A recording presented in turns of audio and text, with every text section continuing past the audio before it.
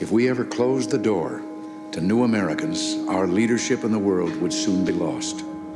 Those who become American citizens love this country even more. And that's why the Statue of Liberty lifts her lamp to welcome them to the Golden Door.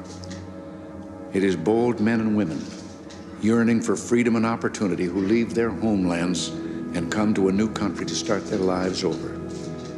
They believe in the American dream, and over they make it come true for themselves, for their children, and for others.